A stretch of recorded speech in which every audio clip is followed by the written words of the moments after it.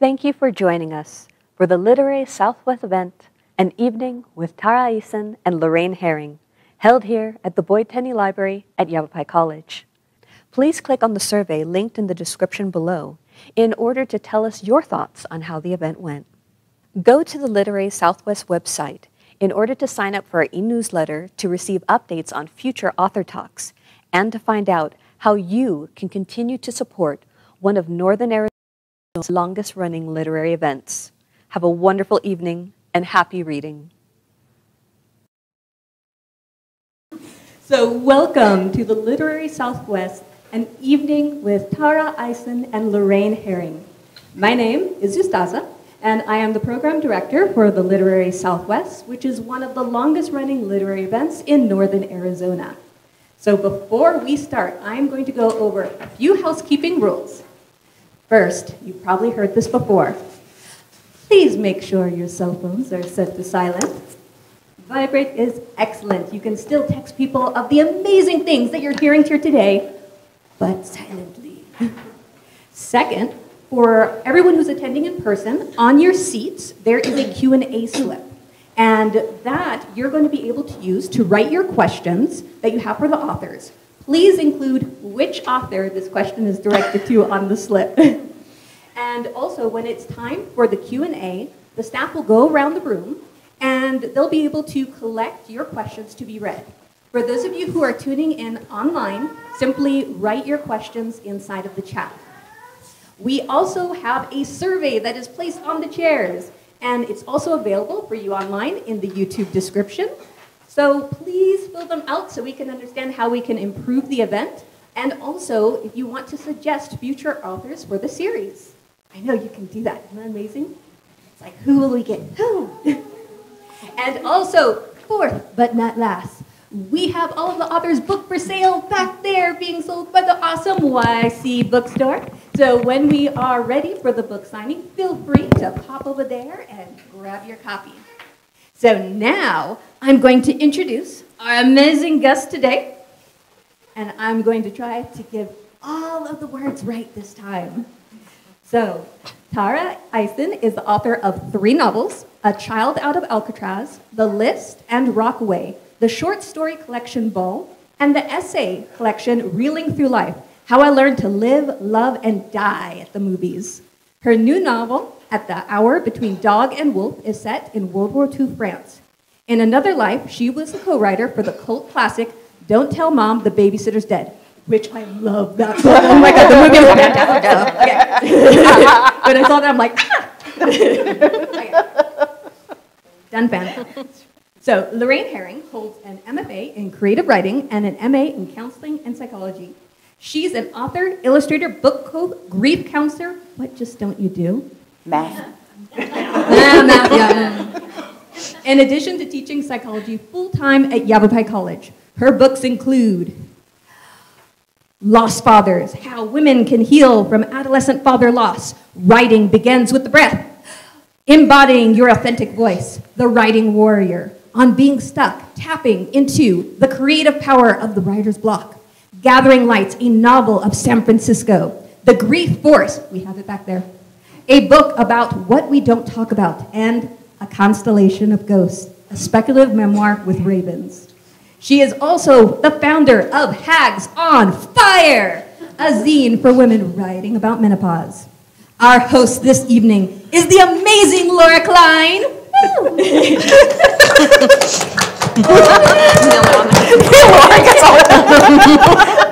She is a member of the English faculty at Yavapai College and the Writers' Read Coordinator. She has been at the college for 14 years and loves to curl up with a good book. Please join me in welcoming them. Woo!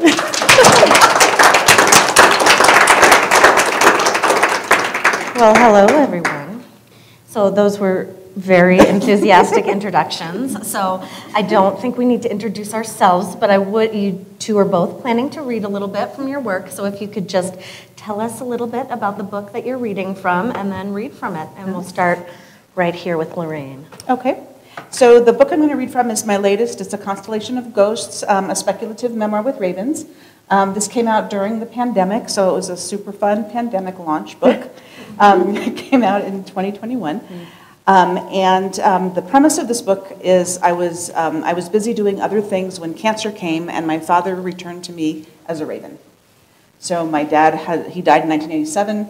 I was diagnosed with cancer in 2017, and this book is a memoir that weaves together the unresolved grief from that, the changes that cancer brought into my life, and other sorts of magical woo-woo kinds of things. So, do you want me to read now, or I've heard? Yeah. Okay, I'll read now. I'm going to read now, because Laura told me to.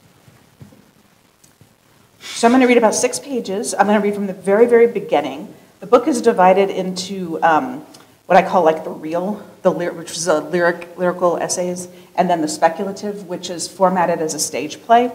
And I'm going to read a little bit from each section. So it starts off with the lyric essay. Words were your superpower. They helped you make sense of everything. But now multisyllabic words from a different vocabulary circle the sounds you understand. Vultures waiting to devour the corpse of your useless language. These new combinations of letters, cytotoxin, angiogenesis, immunohistology, swallow the words you are familiar with in large gulps. You begin to detach from yourself. The white walls of the gastroenterologist's office collapse like a file box into black velvet corridors. You see your husband, but he can no longer see you. Your feet have been pulled to the velvet, your body stretched rubber, words bouncing off your skin. Cancer, referral, stage, malignant, surgery, now.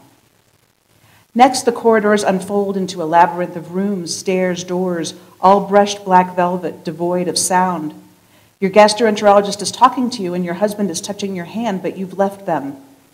Their mouths are moving, but the language is garbled, the bubbles of fish underwater.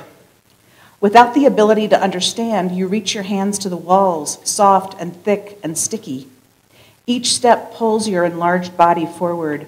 The floor is a conveyor, doing what it must. Once you've arrived fully in the velvet underground, new walls erect around you. The white drywall adorned with gold embossed diplomas disappears into the black fabric, and the world where you came from is shut behind clear glass. You realize you've left your clothes, but it's too late. Your stretched rubber body bounces slowly floor to ceiling, wall to wall, your pale skin naked and electric against the dark. Your doctor gives your husband a referral to a colorectal surgeon and turns back to his computer. A shadow you remains seated in the office, calmly writing down the next steps before gathering her belongings to leave. Shadow you is making lists. Talk to your dean, find a cat sitter, tell mom, find substitutes for classes, fill out FMLA paperwork, tell. And you realize Shadow you is doing the same thing you did when you were 7 and your father had a heart attack and all the grown-ups thought he would die within a year, even though they never told you that. They told you everything was fine, but your eyes saw their lies. Cleaved in half, his chest scarred, his daddiness had disintegrated into bruised cells. You broke apart then, a 7-year-old fragment watching a 7-year-old shadow self, making the lists that she believed would save her. Tell extended family, write eulogy for dad, take care of mom, cry all the tears out now. It didn't work then. Your tears still swim behind the decades of fine, but nonetheless, Shadow you makes the lists that will overcome this crisis. Prep classes for 2 months, set up auto-pay for credit cards, find proxies for your committees, update your will. You wonder if that girl fragment and her girl shadow ever found their way back together again, but there are now more pressing matters, such as learning new vocabulary words and finding the key and the door to leave this black velvet place. The dark labyrinth stretches behind you, and the double-paned sheet of glass in front of you is smooth. Shadow you is smiling, saying something to the doctor, cracking a joke perhaps, and your husband has retreated to his brain to figure out how to fix the rebellion of your colon cells. Shadow you leaves the office, credit card in hand, to pay for services rendered in codes. You don't know the language of codes yet, of billing and declining and remanding, but you will. Shadow you has a string tied to her wrists that reminds you of the friendship bracelets you would make in the backyard of your North Carolina home before your father got sick, before you moved to Arizona, before he died, before you shattered and the abuser got in, before cancer. But upon closer look, The shimmering string stretches, a connective thread from her body to you in your strange velvet box, and Shadow You is pulling you and your new house behind her like a carnival balloon. You press your face to the glass, but it distorts, and the waiting room, and then the parking lot, and then your red Toyota constrict and slip farther away. Shadow You calls your dean, makes an appointment, checks an item off the list. You've been leaning on the glass, and when you back away, the imprint of your forearms forms a key. A raven appears between the panes, right leg shorter than the left, a lit Pall Mall cigarette clipped in its beak. You rub your eyes. Shadow You in the passenger seat of your car is now a brushstroke in an impressionist landscape. The raven, blue, black, and iridescent, grinds its cigarette out beneath its claw and uses its beak to tap along the inside of the glass, edging your arm prints with its tick, tick, ticks. When it finishes, it pushes the cut piece of glass toward you, and you jump back as it lands silently on the velvet. The raven cocks its head, its right eye finding yours, and winks as it steps through the keyhole, turns back for the dead cigarette, and then hops to your bare feet. You reach your hand through the hole and touch the exterior pane, the world on the other side of it increasingly unfamiliar. You retreat, and the raven fans its wings and leaps to your shoulder, and its cool breath raises the hair on your still naked. You have no words for this. And then the next short section is in the voice of the raven, which is the voice of my dad. I remember you, my daughter, before you were you. I watched you grow beneath my wife's belly, felt your feet kicking the walls of her womb. Always running you were, always trying to get out, get away, but when you were born, you wouldn't walk. Not for 3 years. You sat and you crawled and you watched, and then one day you got up and walked into the next room and closed the door. That was you.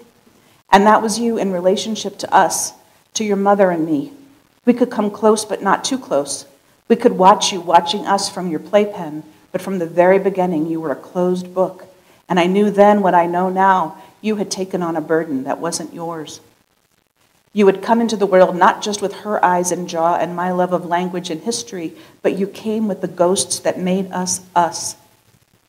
Had we known creating a child forged a link not just to the best of us, but to the parts of us we wanted desperately to erase, would we have made you? Would we have anchored another soul with our ghosts?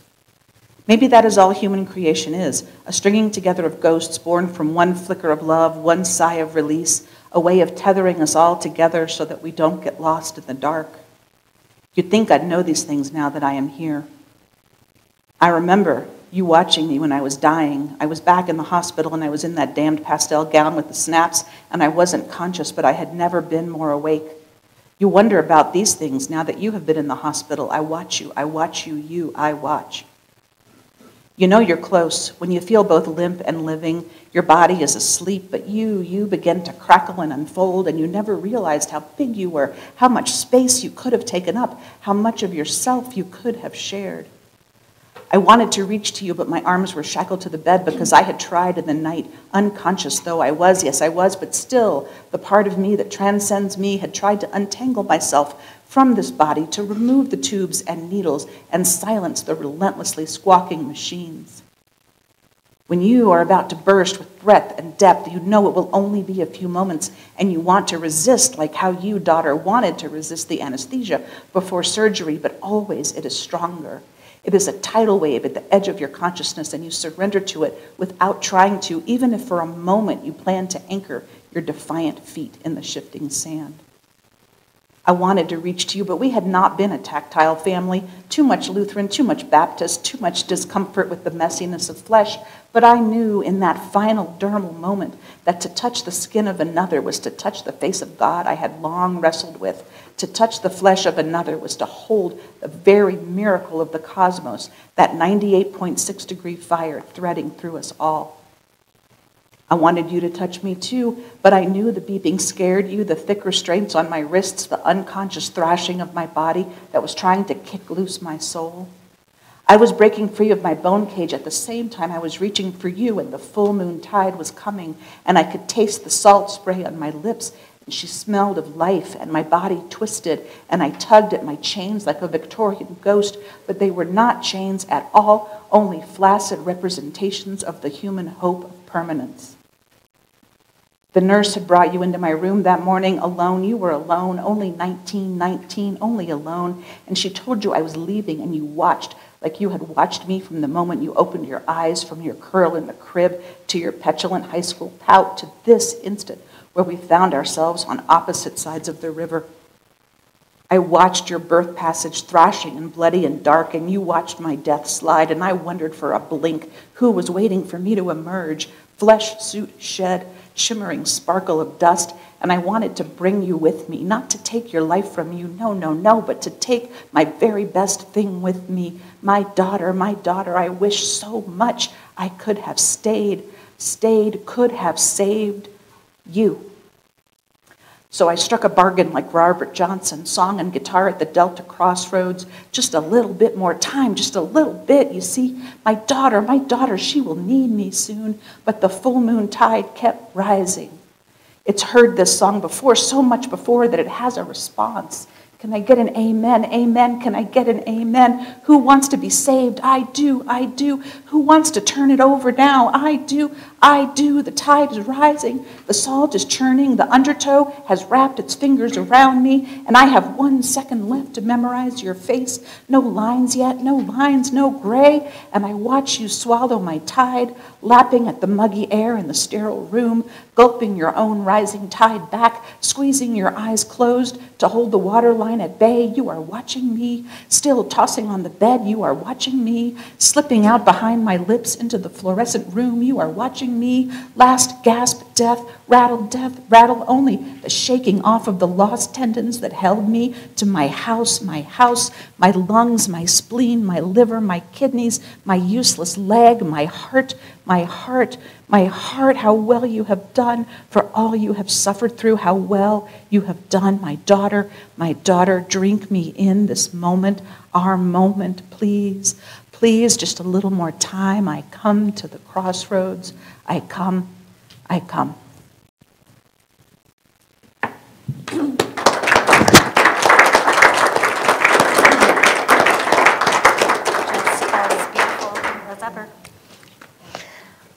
James, are you okay with my sound? All right, I think I stopped breathing during that. Wow. It's a pleasure to be here with Laura and Laraine, and thank you all for coming, and thank you, Estaza, for having me.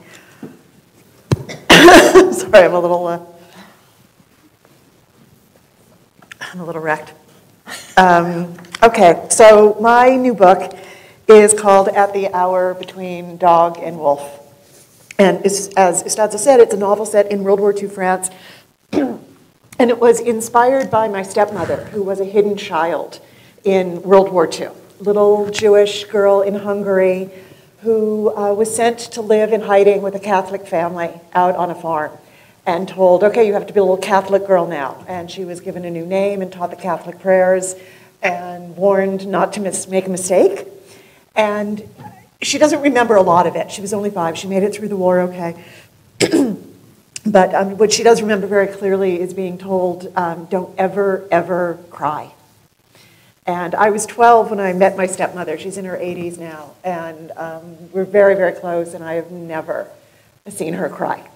So I think those lessons and that kind of trauma runs very, very, very deep. So my novel is set, I decided to set it in France, and my character is 12 years old.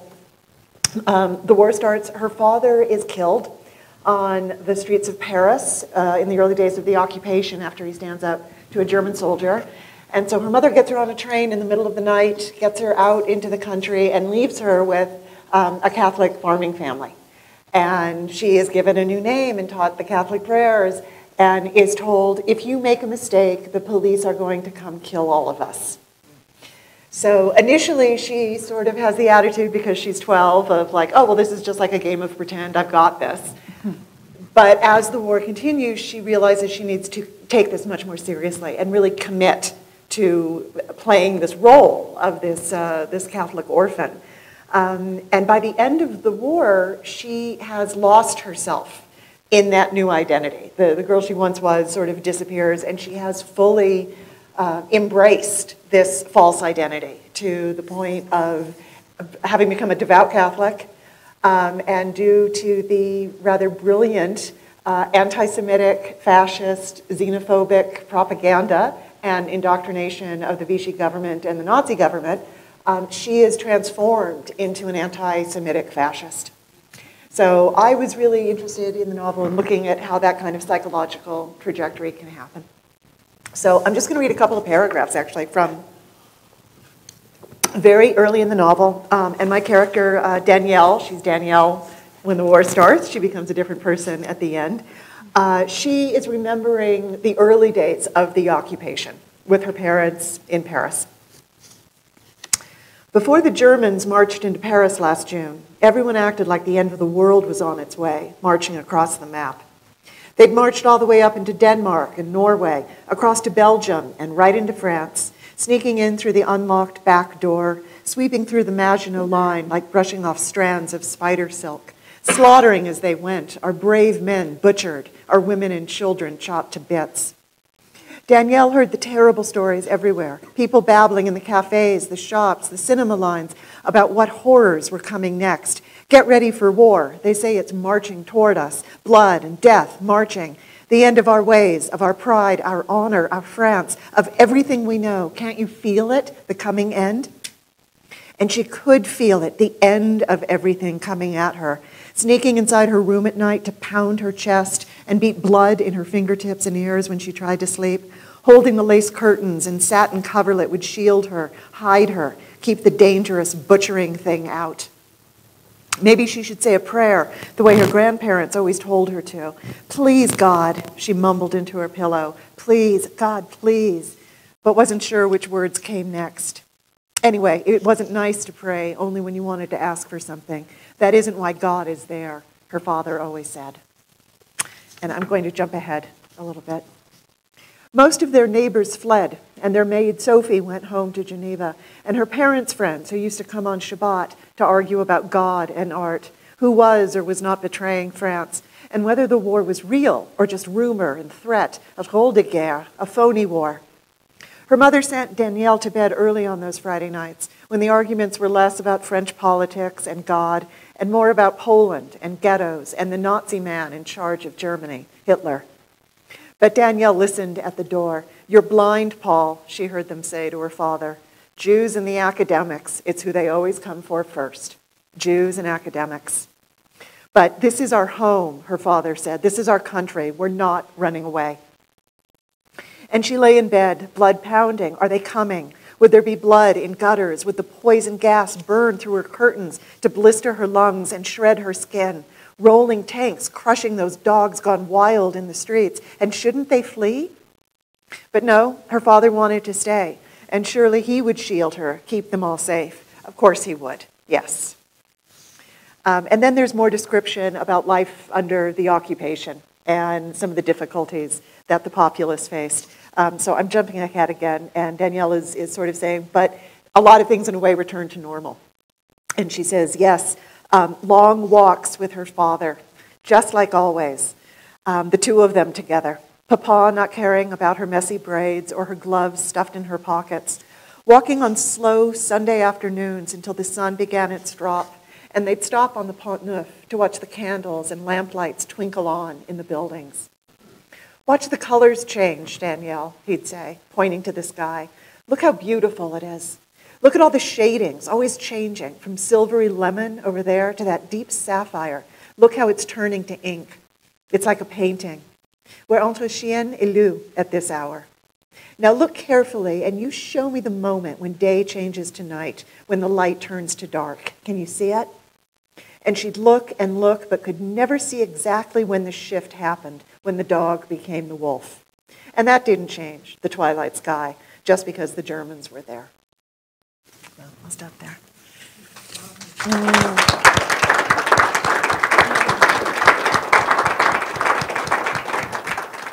Well, thank you both. Is my mic working? Am I good? Okay.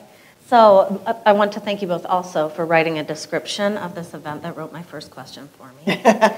So both of the characters in both of your books experience loss at very young ages. For Laraine, the passage you read, you're 19 when your father passes, but you had experienced loss before that. His first heart attack, I think, was when you were 7. Mm-hmm. So, childhood loss. And then Danielle, I think her father, soon after that passage that you read, is killed when she's also a young child. And then she continues to experience loss through having to leave her home, having to leave everything she knows about her life, her best friend Claire that she talks about a lot throughout the book. So how did these losses shape who the characters became through the rest of the story? Did we write that question for you? You did. That's what you wrote. Losses, how the losses shape their lives. Yeah. You want me to go? Okay. So as Laura's saying, her father is killed on the street very soon after that memory. Very soon after that, her mother takes her down to live on this farm. And then her mother disappears. Her mother is going to go underground and try to survive the war. And so Danielle is in grief over the loss of her father, which is surreal to her. She was obviously very, very close to her father. And she feels abandoned by her mother. I mean, she's 12. She doesn't really understand that her mother has left her here because it's the safest place for her.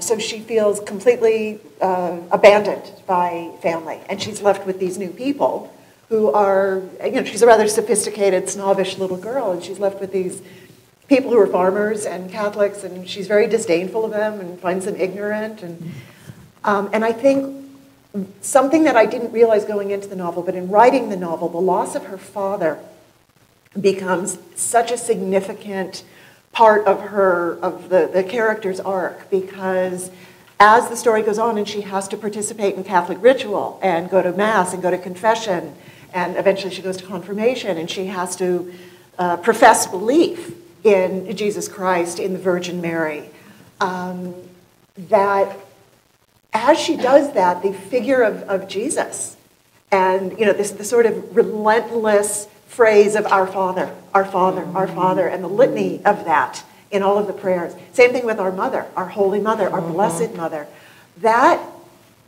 Those experiences of Catholic theology become a source of comfort to her. This feeling that she is told, our Blessed Mother is always with you. Our Blessed Father is always with you. And this, is being told to a girl whose father was just killed and whose mother just abandoned her.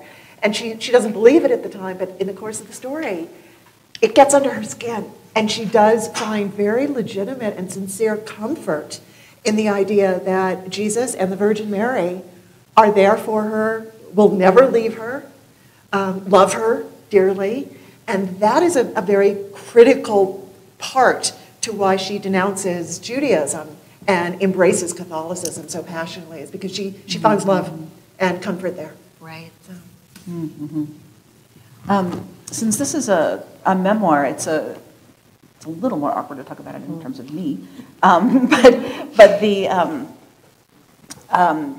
my father had polio as a child, and he walked with a limp. He had the elevated shoe on one side, and he had spent a couple of years in the hospital in an iron lung, and he grew up in the South, and so it was in the 40s when he got polio in 1948, to a very evangelical fundamentalist family, and he was prayed over, as you might expect. He was prayed over that if this boy is to do your work, Lord, then please spare him. If not, please choose another. And that prayer, as you might imagine, got under his skin. The conditional love of it. So it's an interesting contrast to what Tara's talking about with the unconditional love of the father and the mother. My father experienced the very conditional love of the evangelical aspect of at least this particular part of North Carolina where he was growing up, and he carried that into our family. He always felt like something was wrong with him. Illness was a lack of faith on his part, a lack of goodness on his part, a lack of all the things, right? What have you done? If you would just confess something. My grandmother, his mother, would send books. Hey, this was the era of Billy Graham, because we were looking at, you know, all of the things to try to help him figure out what it was he did so that he would not be sick. And this was, to my eyes, harassment and, and abuse. And also, though, it trapped me in this. I would lie awake after he had his heart attack, so I was 7 at that point, and worry that he was going to go to hell because there, whatever that was, I just knew there had to be one because apparently everyone was shouting it at me. And so and I couldn't bear the thought of this person that I loved so much going to some place like that, and I couldn't reconcile how a parent who supposedly loved their child could speak that way. And those things fundamentally shaped the way I feel about religion, the way and then the way I ended up being involved with or not being involved with people in my life, because I built up a ginormous wall after he died. And you know, if I didn't know you before he died, no one was getting in after that. And then, so when I was diagnosed with cancer, I was the same age as he was when he died. Coincidental? I was the exact same age. And you know, when someone dies, there's always these moments in your life after that where you miss them more. Like, you know, like he never met my husband. He never saw me graduate from college. He never saw, you know, like all the things, right? All the different milestones. But when that happened, I really wanted to talk to somebody who had spent time being sick. And so that kind of opened up a whole other door to relate to him. And I felt like one of the things that had to happen to get well from cancer was I had to find a way to forgive my grandmother for that abuse of him.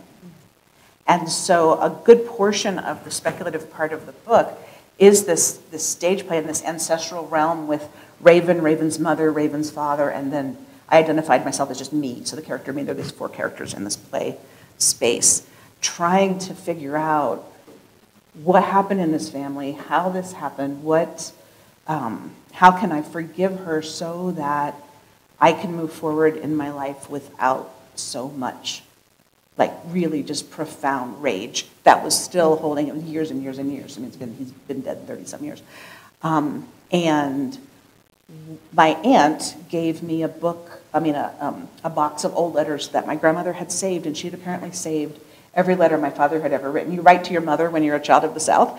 So he had written to her every week, "Dear Mother," right, every week. And she had saved them all. And so I had this treasure of these letters, and they didn't say a lot because they were very guarded.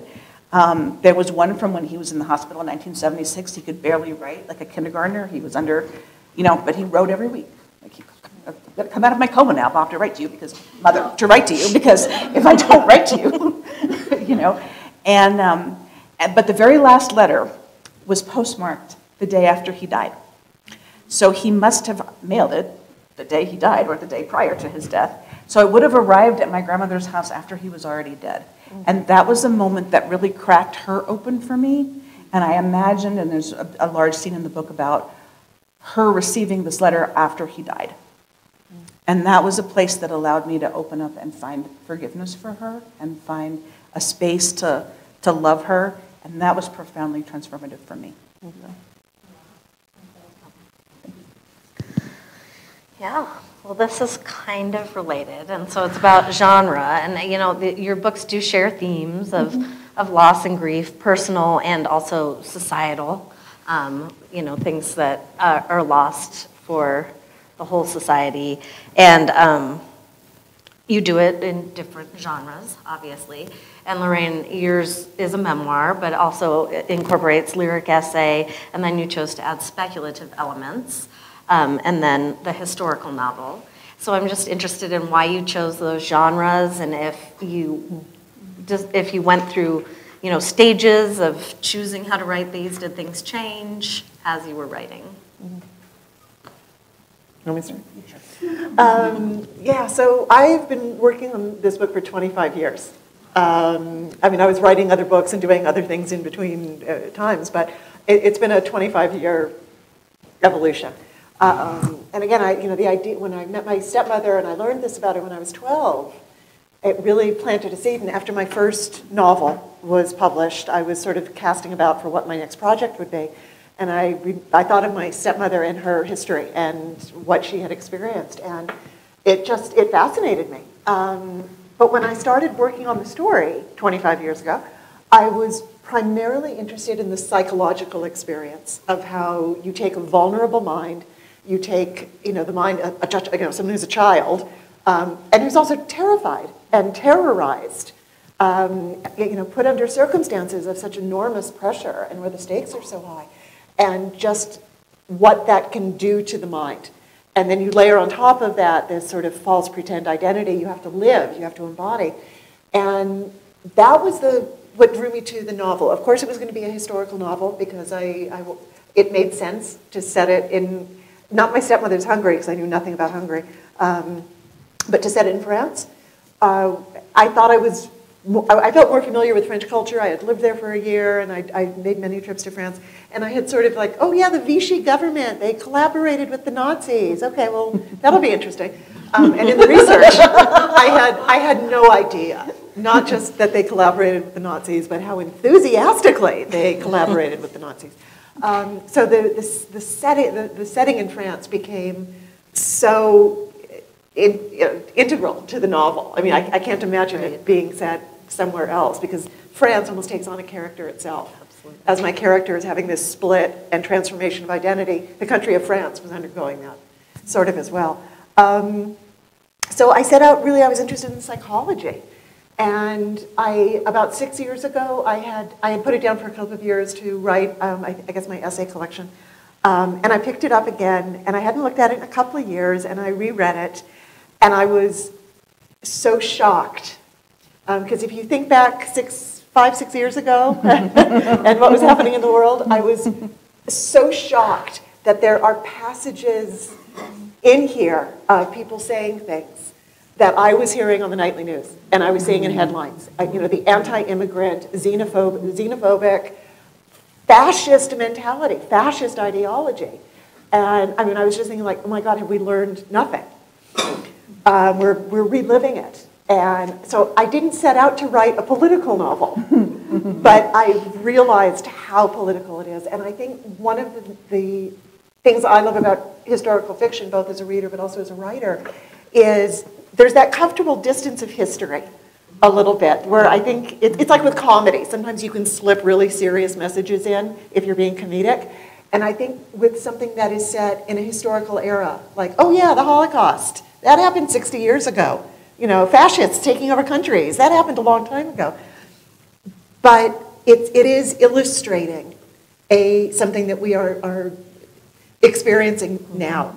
But I think that because it is set in a safer past, it can illuminate very contemporary issues with a little distance. Where, like, who really wants to read about, we're reading about fascism every day.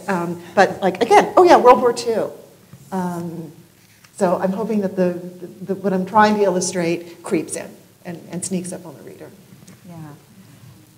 It's so interesting how how something can be so contemporary. Mm-hmm. That's set so far back in the past. And I think with memoir, if there's not enough distance, you're just writing therapy. Yeah, journal entry. You're doing journal entries. You're doing and all of that is important to do. And so I also started writing this. I remember the day after he died, I started writing it, but it was nothing at all like this. It was just. And my intention was I wanted to make sure no one forgot him. And so I started and stopped and started and stopped and went to college and went to grad school and got work and came back and like all this stuff.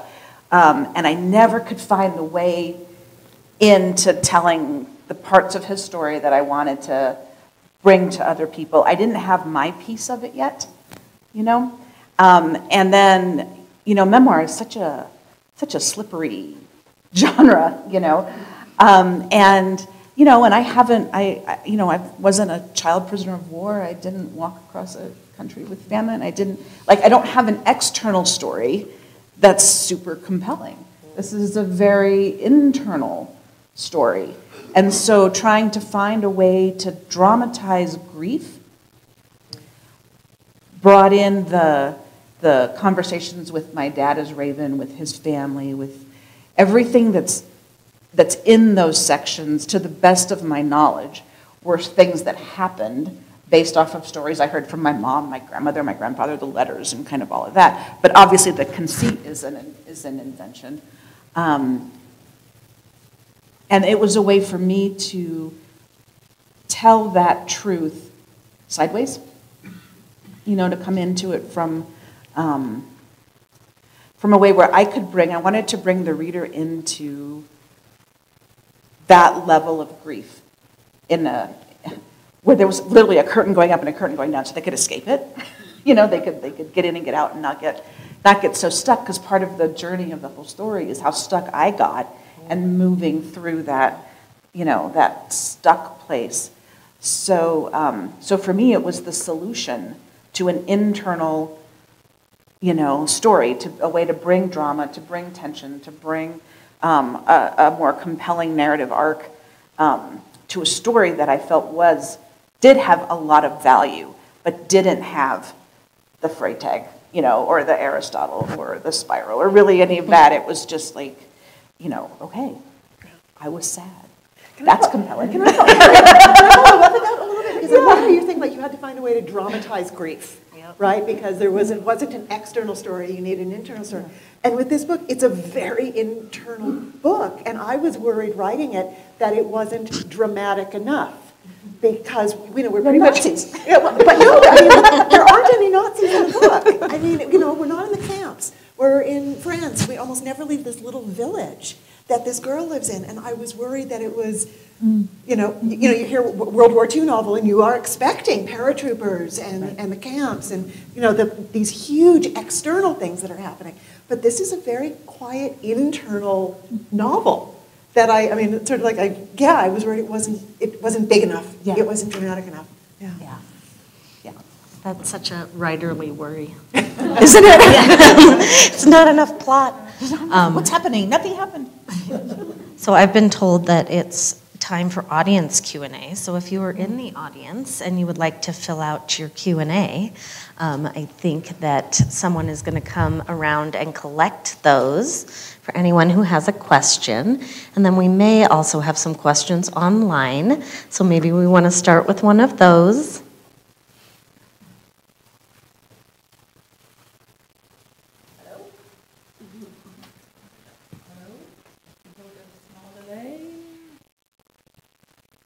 Testing. There I am. Okay, cool. This is very strange. My first time, so please bear with me here. I do have a really interesting question, and that's actually directed at both of you. And you, Tara, actually read the paragraph earlier. And it goes something like this. Jews and the academics, it's who they always come for first. Now, since both of you are in education, could you both speak on the current questioning of the value of higher education in the United States? It's an easy one. Laraine? Not in this institution.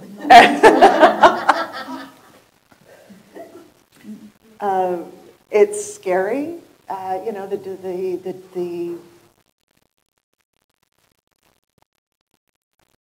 the dismissal of education and learning and this quest for knowledge as elitist, and you know, this. You know, I'm thinking about universities. I'm thinking about banning books. I'm thinking about, you know, any sort of governmental desire to limit knowledge and suppress knowledge and make knowledge difficult for people. And so, yeah, whether it's banning books or, you know, if we're looking at institutions of higher learning, I think that there's a difference between like STEM, you know, the sciences, engineering, computers, math, which I think is granted a greater value and I think are considered more masculine educational pursuits than the humanities.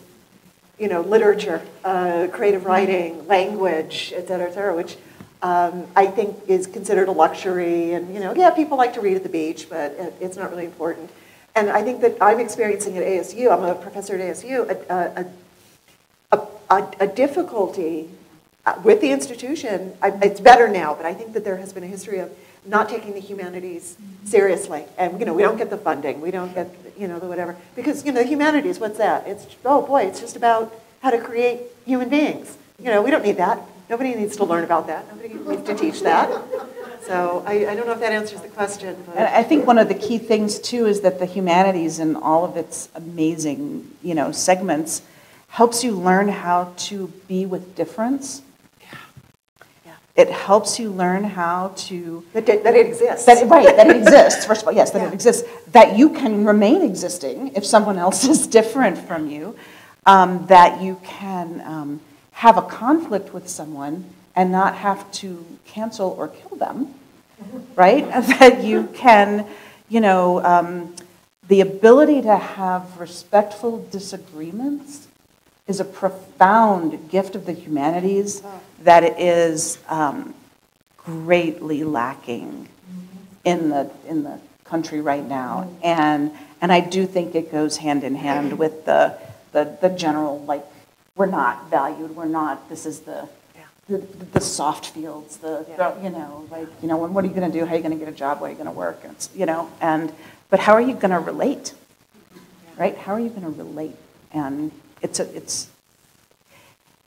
makes me angry most every day. And book banning came up at our last event as well, I think, because, people that watch these care about books. So, yeah, I mean, and that's a big part of why book banning is so scary, right? Because for a lot of children, a lot of young people, that is how you experience difference, experience different cultures, people who are different in your own culture, right? Thank you very much. So the next question is from an audience member, Naomi, and it's for Tara. Is there a certain author or person that inspired you to write, and why or how did that person or thing inspire you? Oh my God, where to start? I will say that I was just very fortunate. I had, my mother and father were both readers and loved reading, and books everywhere, all over the house, and encouraged me as a reader.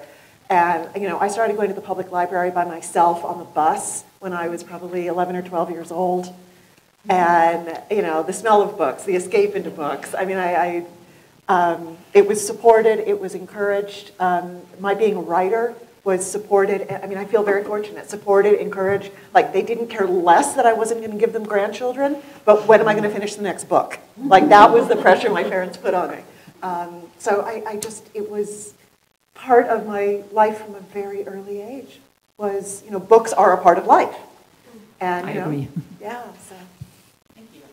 The next question we have from the audience is for Laraine. What or who helped you grieve the loss of your dad? A woman named Delana Watson is, she's a therapist that does a Jungian method of music therapy, of guided imagery work. And when I was in my graduate program for psychology, she was, we were actually in the program together, and so I got to work with her. We got to practice on each other. And so she was learning her stuff, and I was learning my stuff. And I met her in a group, a group workshop, and she was doing this method. And it was and I had tried therapy before. So at this point, I was in this program in my mid-30s, and I started trying therapy at like 2021, and it did not work for me.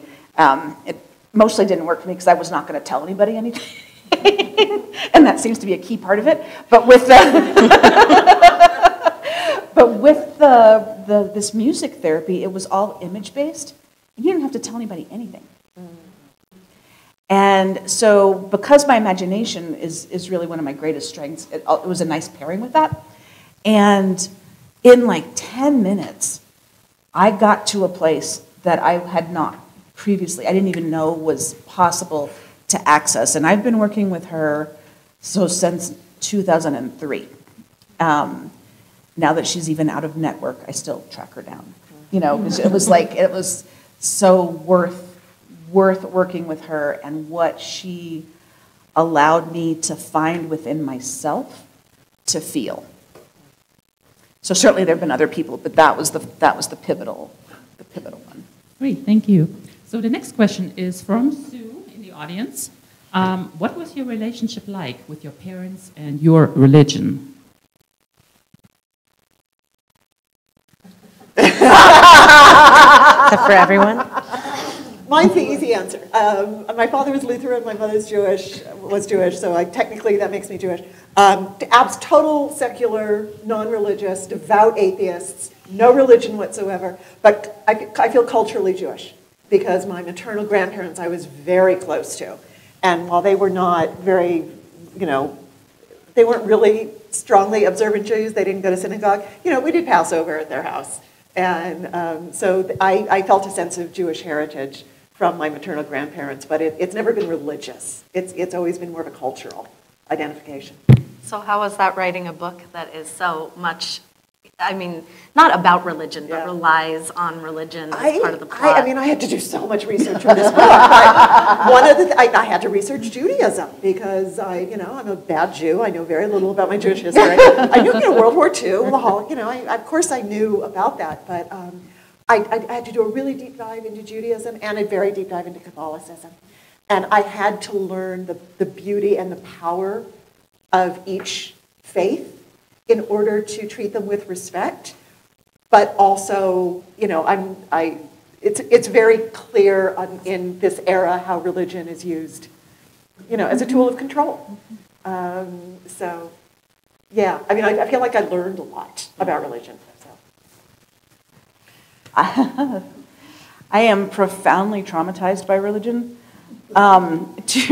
Still to this day, my mother she's alive. My mother is a Lutheran. And she was just fine. She's always fine. She's a fine person. She's a Lutheran, and she, anytime I'll bring up something about religion, she's like, well, my God doesn't believe that. Like, her God is the one that loves everything and does everything, and that's not her God. Her God is not the evangelical God. So my father's God was this evangelical God, and he, ran from that. We literally ran away from North Carolina. We ended up in Arizona, trying to outrun my grandmother and his family and, get away from that. And so he never, when you get that early, you just can't shake it. It's really hard to shake. And he always felt, I believe he always felt a shame in his very core. So that to me got very associated as well with religion. And when I look at Christianity and I look at, all the conditions to be allowed to get to be born again or whatever, it's like that's a bunch of baloney. And it just does not make any sense to me. I saw how it caused so much suffering, so much pain, so much disconnection from the self. And so I also, I don't have any idea. I don't have any idea. But I can tell you every time I hear a gospel song, I cry. And I want to crawl up to the altar and say I'm sorry. To this day. And then I get angry that that's still in me to this day. And then Elvis sings a gospel song and I cry. So it goes, it's this back and forth and back and forth. And I don't know that when I'm around people, and I don't know many who did not grow up with some kind of religion, I can see how clear their mind is around this, and I'm envious of it. Because mine is still very cloudy with it, as much as I try to, but it's still there. Thank you. So one more here. Could you speak, and this is for both of you, could you speak on the differences, if any, on how grief impacts the young adult versus, the young versus the adults? Sorry. I did a dissertation on that, so I'll keep it, but I'll keep it short. I did. My research focus was on the impact of father loss on adolescent girls, and I was curious as to whether or not that was a different experience than when you lose a parent when you're older, and because that was my issue, and of course, yes, there is a difference. And the difference primarily has to do with your stage of development as a child, and how you come to shape who you are. So when you lose the opposite gender parent, one of the things that you lose is how to move into your own gender. When you lose the same gender parent, you're losing what you're rebelling against. And it's, there's much more to it than that, but there are very definitely different impacts at different stages of your life. My sister was 15, and I was 19, and certainly she was impacted by it, but she also wasn't already with one foot out the door. So I had one foot out the door going to college, and it brought me back.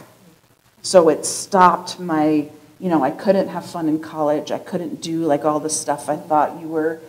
Like I was never young. I never felt like I've ever been young, because that was always a part of growing up. I don't know what I can add to that. Some of the thoughts that are crossing my mind is, if we're talking sort of to lose a parent, I can focus on that. Yeah. As a child, at that point your childhood ends to some degree, and you have to learn how to parent yourself. And I think every child has very different resources and tools by which to learn how to do that. But I think that when you lose a parent as an adult, which I have, you sort of go in the opposite direction. I think like as a child you have to parent yourself, and it sort of shoves you into a kind of like dealing with a kind of maturity. Whereas if you're with the adult, I think it can very often push you back into a sort of childlike feeling. I think, is anybody here watch Succession? Yeah, okay. Spoiler alert, the three adult children all react very differently. And the oldest one is like, goes into like, okay, call this person and do this. And the middle one, who's the daughter, becomes very childlike and refers to her father as daddy. And this is the father she was estranged from. And the youngest son, who's 30, 35, he's in absolute denial. Like he can't accept that his father has died. So one of the things I love about that show is it illustrates that no adult is going to have the same experience of losing a parent, nor will any child have the same experience. And since she brought in pop culture. Sorry? You forgot the eldest child too in that. Oh yeah, everyone forgets Connor.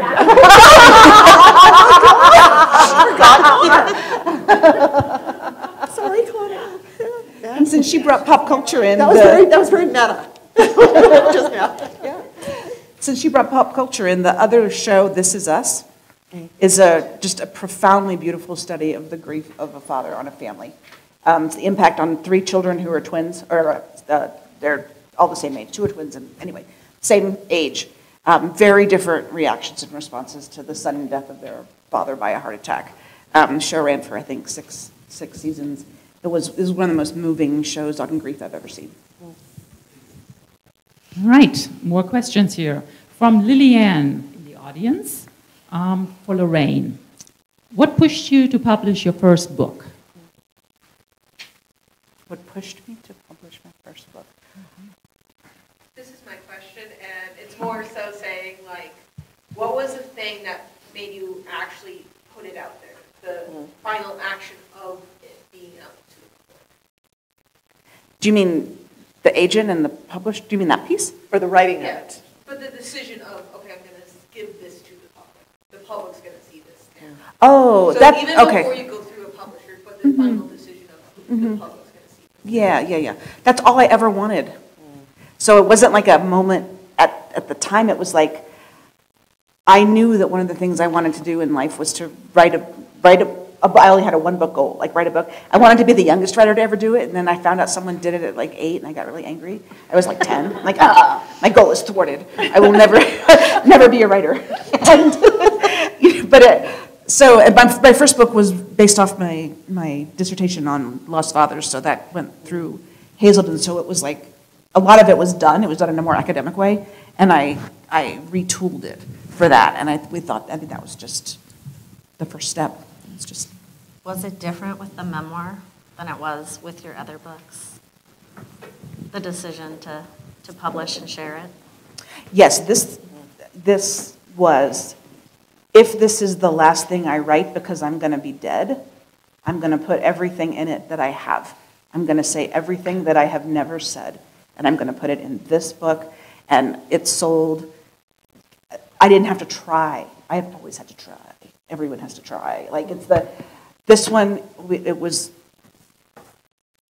and I put everything in it. And I don't mean like I pared it down, but I put everything. It's not that long. It's not that long. It's 70,000 words. I didn't hide, and I didn't try to write to the market. And those were two things I did differently from any of the books before. Thank you. So unfortunately, we only have time for one more question, and that is from Keith, and that's again for both of you, tough audience today. What projects are you currently incubating right now? I'm tired. I don't want to write another novel. Do I have to? I can't imagine writing another novel right now. I mean, I'm a little spent. But yeah, I'm working on a new collection of short stories. So that was easy. Yeah. I'm working on a book called Sisu about my mother's family. My mother's family's Finnish. And it is also going to be a speculative memoir because that's the most fun form ever. Right now I'm working on the voice of my maternal grandmother, who I barely knew. She was an alcoholic, and she was not allowed to visit us because she could not drink. So my dad wouldn't let her in the house. And she never told my mom she loved her. She never, all the things. When she was sick and she died alone in New Mexico, her stone just has her dates on it. This whole sort of thing. But in the 1920s, she won the Publishers Clearinghouse sweepstakes, and she went on a cruise. And I have all of these fun pictures of her being happy before she got married, before she got married. Not the correlation and causation. Before she got married, before she had children, before she moved to New York. And when my mom is a mathematician, and so very different. And when I would tell her about kind of seeing things, hearing voices, doing all the weird woo-woo stuff that I do, she had this throwaway line, and she's like, "My mother used to see things." And I never forgot that. And it was like, and I've been trying to write that book for a long time too. I've been trying well, I wonder what she was medicating. Well, she fled Finland during World War II. Who's not kind to Finland? All of that was kind of going on. So I've just been haunted by her for a very long time, and I do not know her. So I'm trying to get all I can while anyone is left alive, and try to find that out, because I feel like that maternal, that maternal line is the next question for me. Can you tell us what Sisu means? Sisu is untranslatable because it's Finnish. They say it's untranslatable in English, but it's a Finnish word that means a fortitude to just continue on.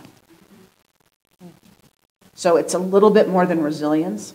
It's more than, the metaphor that my mom told me was, Sisu means the bear is at the door and you open the door anyway. I said, okay. Wow. Isn't Sisu the name? It is the name of one of my cats. Wow. All right. Well, thank you so much to both of you. Thank you, Laura and Lorraine. Thank you.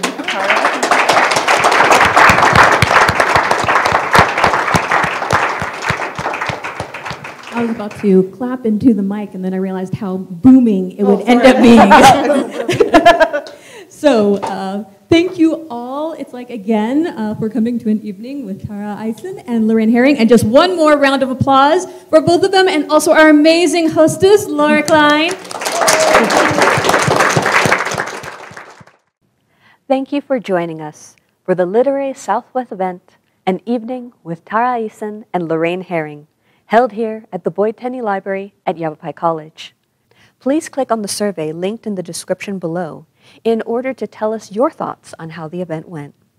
Go to the Literary Southwest website in order to sign up for our e-newsletter to receive updates on future author talks and to find out how you can continue to support one of Northern Arizona's longest-running literary events. Have a wonderful evening and happy reading.